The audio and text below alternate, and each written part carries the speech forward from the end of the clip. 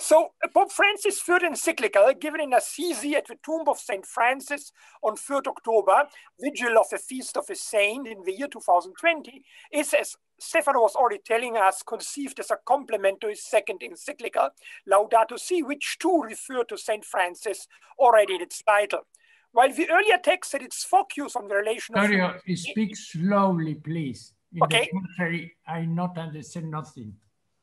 While the earlier text had its focus on the relation of humans to nature, the center of the later encyclical is from the beginning the relation between humans.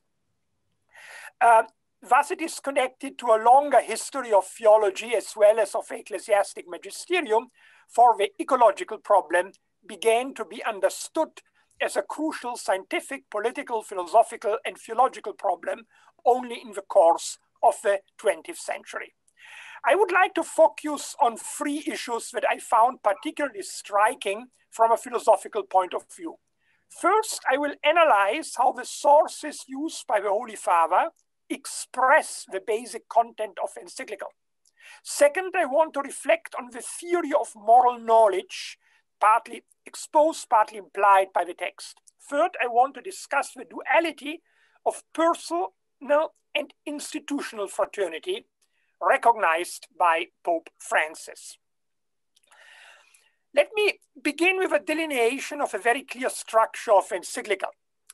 In the first chapter, Dark Clouds Over a Closed World, Pope Francis engages in a critical descriptive account of the world's contemporary state.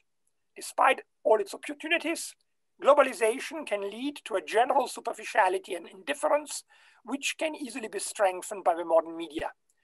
This explains the need to go back to the core of the Christian message, exposed in the second chapter, A Stranger on the Road. This message can help us in envisaging and engendering an open world, opposed to the closed world mentioned at the beginning, and in shaping a heart open to the whole world. This conversion of the heart must not be limited to the individual. It must manifest itself in a better kind of politics, as well as in dialogue and friendship in society and paths of renewed encounter. The eighth and final chapter, Religions at the Service of Fraternity in Our World, exposes the theology of the various religions. One of the most striking formal features of the encyclical is certainly the frequent quotation from the document signed by both Pope Francis and the Grand Imam of Al-Azhar, Ahmad al-Tayyib, most extensively in the antepenultimate paragraph. For the Sunnite Imam inspired his thought in a way similar to the impact that the Orthodox Patriarch Bartholomew had on the composition of the earlier encyclical, as he tells us at the beginning. Not being a theologian myself, I can only hazard the guess that this is the first time in the history of papal encyclicals that a text co-authored by a Muslim plays such an important role beside the traditional quotations from the Bible, the Church Fathers, the scholastics, particularly Aquinas, and ecclesiastical documents by episcopal synods, earlier pontiffs, and by the author himself. But not only a Muslim authority is quoted with approval.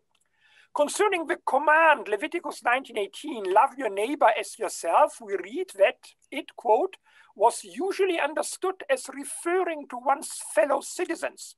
Yet the boundaries gradually expanded, especially in the Judaism that developed outside of the land of Israel.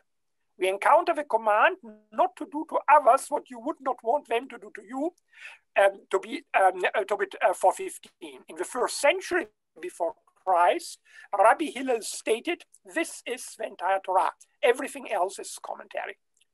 The passage is fascinating for two reasons. First, it recognizes a gradual evolution in the moral doctrines of the Bible. That such an evolution occurred is evident to everyone who can think historically and is trained hermeneutically. But whoever remembers that the oath against modernism was required of all clergy and professors in philosophical theological seminaries until 1967 cannot help being surprised by the speed with which reasonable doctrines, once condemned, are now acknowledged in the most authoritative church documents. Second, the passage suggests that already before Christ, Judaism had begun to develop more universalistic ethical ideas than in the oldest texts of the Bible. But Jesus goes beyond Rabbi Hillel because he turns the golden rule from its negative form to its positive one.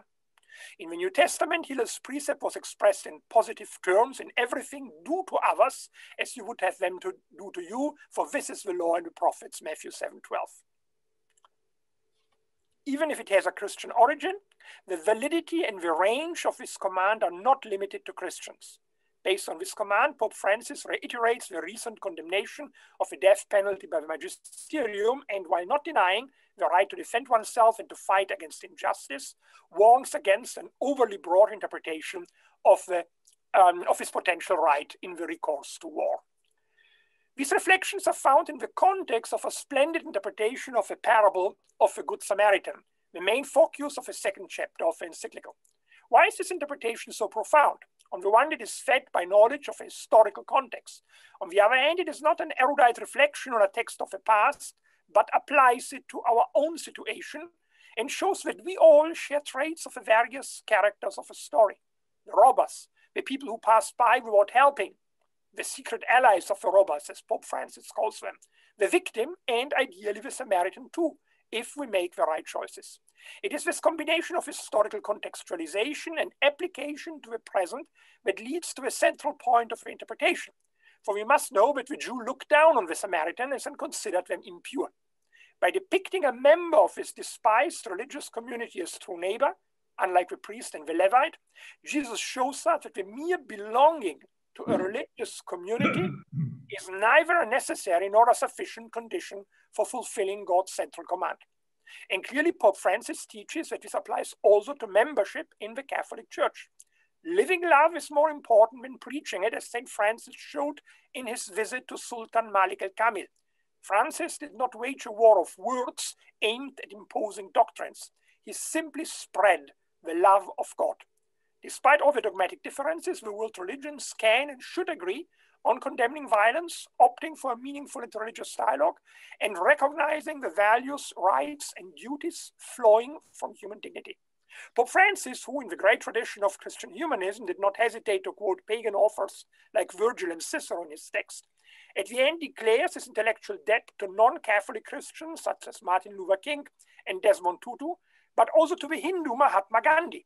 Yet he ends before the two final prayers, the first of which can be shared by all believers in God, the second by all Christians, with quotes from Blessed Charles de Foucault. His commitment to the Christian identity and to the doctrine of the Trinity as a metaphysical foundation of the imperative of love is not diminished by the respect for other religious traditions. And this respect he does not only reach or demand, he expresses and lives it in the way in which he uses sources from other traditions and integrates them into the rich magisterium of the Catholic Church. I have only a few minutes left, so I will rush over the central idea of the second and the third part. It is very important that Pope Francis' tireless engagement in religious dialogue must not be constructed as suggesting that theological truths are a function of what happens in such dialogues. On the contrary, he insists most forcefully on the necessity of an ontological basis for consensus and thus rejects the consensus theory of truth. While Pope Francis recognizes pluralism as an undeniable fact of the contemporary condition, he rightly warns against relativism with the excellent argument that ultimately it corrodes the belief in any objective value order, and thus also in the duty to love. If there is no ideal value order, values are merely a matter of social forces, and therefore they will be at the mercy of raw, or which is perhaps even worse, hidden and manipulative power. The solution is not relativism. Murder is not wrong simply because it is socially unacceptable and punished by law. Pope Francis rightly underlines that this metaphysics of morals, if I may use this term not to be found in the encyclical, must be accompanied by a corresponding epistemology. It is not sufficient that there are moral values. Our mind must be conceived as being able to relate to them and grasp them as the truth par excellence. And this means it must be able to go beyond the sensual inclinations that characterize our animal nature. As he says, if we give this up as a result of a displacement of moral reasoning, the law is no longer seen as reflecting a fundamental notion of justice, but as mirroring notions currently in vogue. Breakdown ensues, everything is leveled down by a superficial bartered consensus. Pope Francis' central aim is to find a balance between a justification of a current practice of dialogue and the traditional metaphysics of values. Such balance is only possible if the practice of the dialogue is itself inspired by the recognition of certain metaphysical principles. A dialogue that really searches for truth must fulfill certain criteria. The concepts used must be clear and distinct. The arguments must be valid, and ideally they must be even sound. That is, they must start from true premises. Since the premise is often controversial, it is important that various positions are seriously debated and investigated in relation to the consequences. And since the specialization in the various disciplines is based on a deliberate abstraction from other aspects of reality that continue to exist, the various disciplines must be united in a common search. The hitting upon ultimate truths is not something to be regretted for a dialogue's sake, for it is the starting point of further dialogues that try to apply the general principles to various practical rules. I think 2 minutes. Only very shortly about the difficult balance between the fraternity as an ethical concept and fraternity as an institutional concept. Since fraternity entails at least a perception of the individuality of a person that I consider my neighbor, there is simply no way how one can practice real fraternity with regard to several billion people.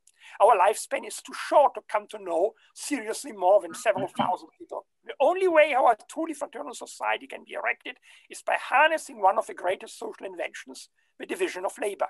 Only by ascribing concrete responsibilities to specific individuals can we achieve the desired social successes. All this is not denied by Pope Francis, who clearly connects a moral idea of charity to social and political institutions, writing that even the Good Samaritan needed an inn, and recognizing that building bridges is as important as helping an elderly person cross a river. But I think that he's right that our trust in these institutions can become a cheap way to evade responsibilities. First, such institutions have to be measured by their success, and their success is not guaranteed. Circumstances may change and demand new ideas. Second, human nature is such that it may even hijack such institutions and deliberately lead them to ends that are different from those for which we are created. And third, Pope Francis insists on the fact that the personal encounter with the individual in need cannot be replaced by even the smartest economic policies as much as they're needed to help people to find their employment. We need individual virtues, particularly the capacity of sacrificing oneself. Thank you. Okay, let me finish here.